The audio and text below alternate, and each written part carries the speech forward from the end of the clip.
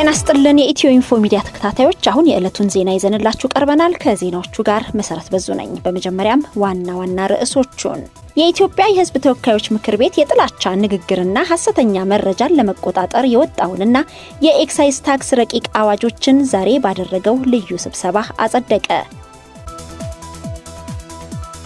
ኢትዮጵያ በግለሰብ ነጻነት አጠባበቅ ከ54 የአፍሪካ ሀገራት 48ኛ ደረጃ መያዟን አንድ ሪፖርት አመለከተ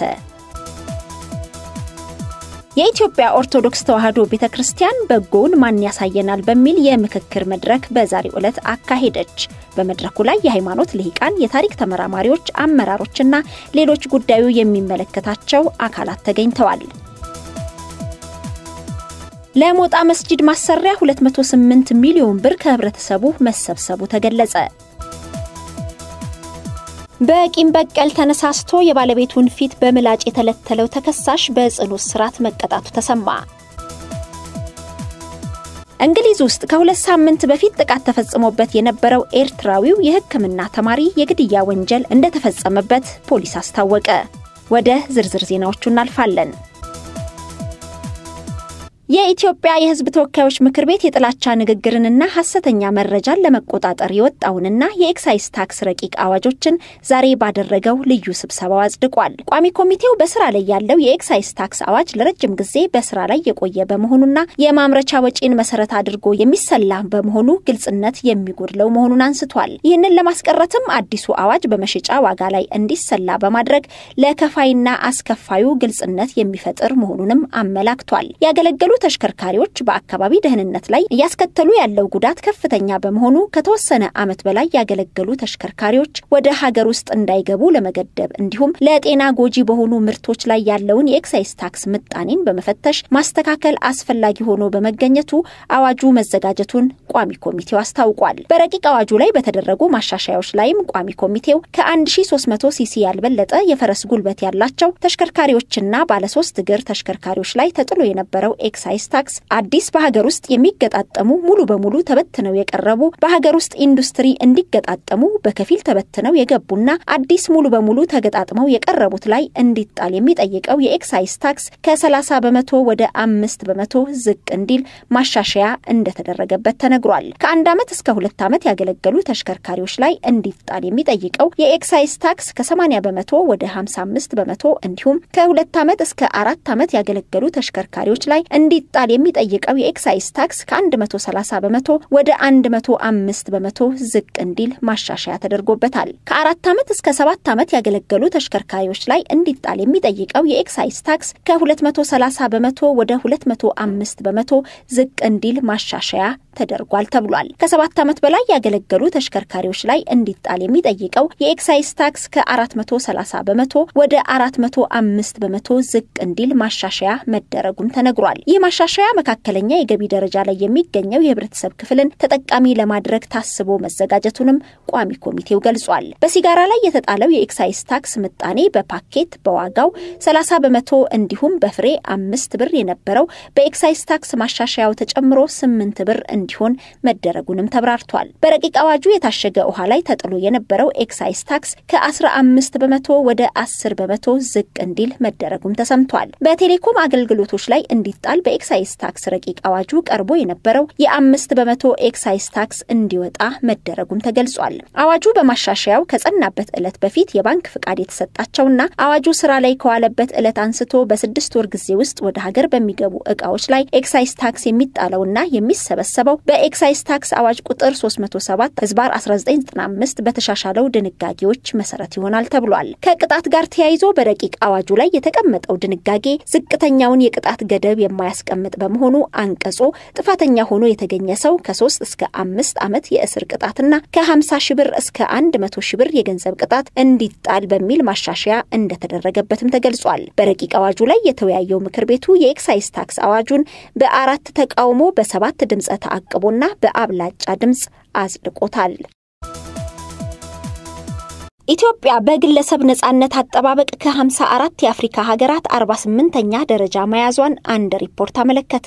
በአፍሪካ ቀንድ ኢኮኖሚና ማህበራዊ ፖሊሲ ኢንስቲትዩት የተባለው ተቋም የአፍሪካ የብልጽግና ጉዞ በሚል ባጠናው ጥናት ኢትዮጵያ በግለሰብ ነጻነት አጠባበቅ ረገድ ከ54 የአፍሪካ ሀገራት 48ኛ ደረጃ ላይ እንደምትገኝ አመልክቷል። ሪፖርቱ የግለሰብ ነጻነት ሲል ትኩረት ያደረጉት ኤጀንሲዎችን የመሰብሰብና የመደራጀት ነጻነት፣ የመናገርና መረጃ የማግኘት ነጻነት፣ የህግ የበላይነትና ማህበራዊ መቻቻል ላይ ጥልቅ ጥናት በማድረግ መሆኑን ሪፖርቱ ተናግሯል። ከ54 የአፍሪካ ሀገራት ኬፕ ቨርዴ አንደኛ ደረጃ ስትይዝ፣ ደቡብ አፍሪካ ሁለተኛ ደረጃ ላይ ተቀምጣለች። ሞሪሼስ ደግሞ ሶስተኛ ደረጃን አግኝታለች። ኤርትራ ከኢትዮጵያ በ8 ዝቅ ብላ መጨረሻው ደረጃ ላይ ተቀምጣለች። በሌላ መልኩ በጸጥታና ደህንነት ከማስጠበቅ አኳያም ኢትዮጵያ ከ54 የአፍሪካ ሀገራት 40ኛ ደረጃን ይዛለች። በሪፖርቱ ከጸጥታና ደህንነት አኳያ ሲል ጦርነትና የእርስ በርስ ግጭት፣ ሽብርተኝነት፣ ከፖለቲካ ጋር የተዛመደ ሽብርና ሁከት፣ የአመጽ ወንጀል፣ ንብረት ላይ የሚሰነዘር ወንጀል ላይ ትኩረት ማድረጉ በሪፖርቱ ተጠቅሷል። በዚህ ረገድ ኢትዮጵያ ከ54ቱ ሀገራት 40ኛ ደረጃ ስትይዝ፣ ደቡብ ሱዳን መጨረሻ ላይ ተቀምጣለች። ቀዳሚ ደረጃ ላይ የተቀመጠችው ሳኦ ቶሜ ስትሆን ሞሪሼስና ኮሞሮስ ሁለተኛና ሶስተኛ ደረጃን ይዘዋል። እንደ ሪፖርቱ ገለጻ ከሆነ የምስራቅ አፍሪካ ሀገራት በእነዚህ ጉዳዮች ላይ ደካማ አፈጻጸም እንዳላቸው ነው የሚያመለክተው። የኢትዮጵያ ኦርቶዶክስ ተዋሕዶ ቤተክርስቲያን በጎውን ማን ያሳየናል የሚል የምክክር መድረክ አካሄደች። በመድረኩ ላይ የሃይማኖት ሊቃን፣ የታሪክ ተመራማሪዎች፣ አመራሮችና ሌሎች ጉዳዩ የሚመለከታቸው አካላት ተገኝተዋል። በምክክር መድረኩ ላይ የኢትዮጵያ የኦርቶዶክስ ተዋሕዶ ቤተክርስቲያን ፓትርያርክ ወቅዱስ አቡነ ማትያስ ባስተላለፉት መልእክት በአሁኑ ወቅት በቤተክርስቲያኗ ላይ የሚደርሱ ጥቃቶች እየተባባሰ መምጣቱን ተናግረዋል። ለዚህም የህግ የበላይነት አለመከበር አንደኛው ምክንያት መሆኑን ገልጸዋል። ቤተ እምነቶችንም ሆነ ሰላማዊ ሰዎችን ከጥቃት ለመጠበቅ የህግ የበላይነት የግድ መከበር እንዳለበት ፓትርያርኩ አሳስበዋል። ከዚህም በተጨማሪ የኛ ሞት የሞት ሞት ነው ሲሉ የተናገሩት ብፁዕ አቡነ ማቴዎስ የስብከተ ወንጌል ሐዋርያዊ ተልእኮ መምሪያ የኢትዮጵያ ኦርቶዶክስ ተዋሕዶ ቤተክርስቲያን መገናኛ ብዙሃን ሊቀ ጳጳስ ናቸው። ብፁዕነታቸው የኛ ሞት የሞት ሞት ነው፣ መሞታችን ካልቀረ ደግሞ ተናግረን እንሙት ብለን ይህንን ጉባኤ አዘጋጅተናል ሲሉ ብፁዕ አቡነ ማቴዎስ ተናግረዋል።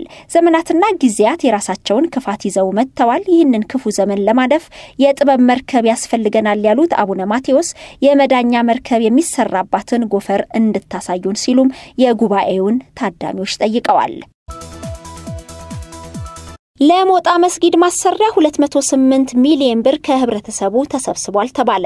የኢትዮጵያ እስልምና ጉዳዮች ጠቅላይ ምክር ቤት ለሞጣ መስጊድ ማሰሪያ በተሰበሰበው ገቢ ዙሪያ ዛሬ መግለጫ ሰጥቷል። በመግለጫው ላይ ለሞጣ መስጊድ ማሰሪያ በ9 ባንኮች በተከፈተ የገቢ ማሰባሰቢያና በተለያዩ ቦታዎች በተካሄደ የገቢ ማሰባሰቢያ ፕሮግራም 200 ሚሊዮን ብር ለመሰብሰብ ታቅዶ እንደነበር ተገልጿል። በመሆኑም በአጠቃላይ 208 ሚሊዮን ብር ገቢ የተሰበሰበ ሲሆን 750 ሺህ ብር የሚያወጣ ጌጣጌጥ እና ሌሎች ቁሳቁሶች ለመስጊድ ማሰሪያ ገቢ መሰብሰቡም ተነግሯል። በጥሬ ገንዘብ ገቢ ካደረጉ ሰዎች መካከል ሼህ ሁሴን አሊ አልአሙዲ 10 ሚሊዮን ብር ገቢ ማድረጋቸውም ተገልጿል። በአማራ ብሔራዊ ክልላዊ መንግስት ምስራቅ ጎጃም ዞን ሞጣ ከተማ ታህሳስ 10 ቀን 2012 በተፈጸመው ጥቃት በከተማዋ የሚገኙ ጥንታዊና ታሪካዊ ቅርሶችን፣ ቁርአንና ሃይማኖታዊ መጻሕፍትን የያዙ 4 መስጊዶችና የመስጊድ ኢማሞች መኖሪያ ቤቶች መውደማቸው፣ ሙስሊሞች በአክሲዮን የገነቧቸው የተለያዩ የገበያ ማዕከላት፣ ሆቴሎች፣ ሱቆችና መኖሪያ ቤቶች በውስጣቸው የነበሩ ንብረትና በሚሊዮን የሚገመት ጥሬ ገንዘብ ሙሉ በሙሉ መዘረፋቸውንና መቃጠላቸውን ዛሬ በመግለጫው ላይ አስታውሰዋል።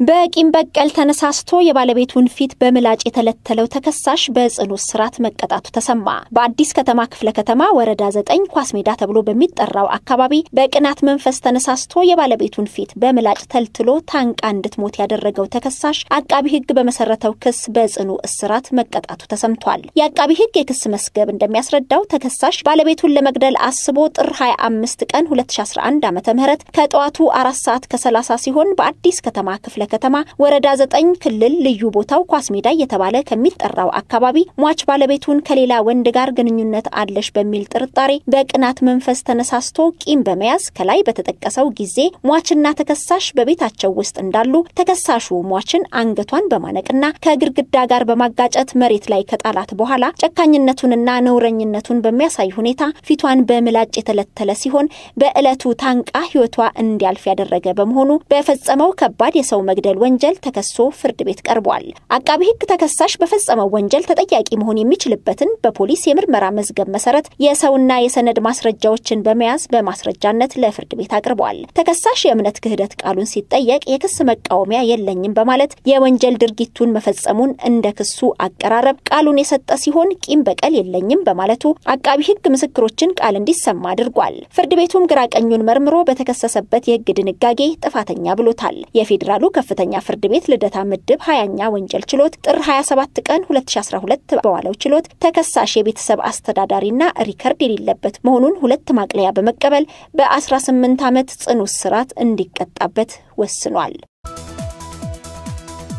እንግሊዝ ውስጥ ከሁለት ሳምንት በፊት ጥቃት ተፈጽሞበት የነበረው ኤርትራዊ የህክምና ተማሪ የግድያ ወንጀል እንደተፈጸመበት ፖሊስ አስታወቀ። በጥር ወር መጨረሻ ላይ ከአንድ ካፌ ውጪ ተከስቶ በነበረ ከፍ ያለ አምባጓሮ መካከል ጉዳት ደርሶበት ሆስፒታል ተወስዶ የነበረው የ33 ዓመቱ አማኑኤል ገብርኤል ስምዖን ማክሰኞ ዕለት ህይወቱ አልፏል። ሆስፒታል ውስጥ ህይወቱ ያለፈው ኤርትራዊው ተማሪ በእረፍት ላይ የነበረ ሲሆን ትምህርቱን ሊድስ ውስጥ ሊቀጥል እንደነበርም ፖሊስ ገልጿል። የሟቹ ኤርትራዊ ቤተሰቦች እንዳሉ አማኑኤል ትልቅ ህልምና ፍላጎት የነበረው ብልህ ወጣት ነበር ሲሉም ምስክርነት ሰጥተዋል። አማኑኤልን ለሞት ከዳረገው ጥቃት ጋር በተያያዘ ምርመራውን የያዙት መርማሪ ካርል ጆንሰን ስለ ድርጊቱ የሚያውቁ ሰዎች ምስክርነት እንዲሰጡ ጥሪ ያቀረቡ ሲሆን ክስተቱን አሳዛኝ ድርጊት ብለውታል። በተፈጸመበት ጥቃት ህይወቱ ያለፈው አማኑኤል ገብርኤል ወደ ብሪታንያ የሄደው ከ12 ዓመታት በፊት እንደነበርም ተገልጿል። EthioInfo Media የተለያዩ ማህበራዊ ፖለቲካዊና ወቅታዊ ጉዳዮችን ያዘጋጀ ወደ እናንተ ያደርሳል። ሰብስክራይብ፣ ኮሜንት፣ ሼር በማድረግ ቤተሰቡን እናመሰግናለን።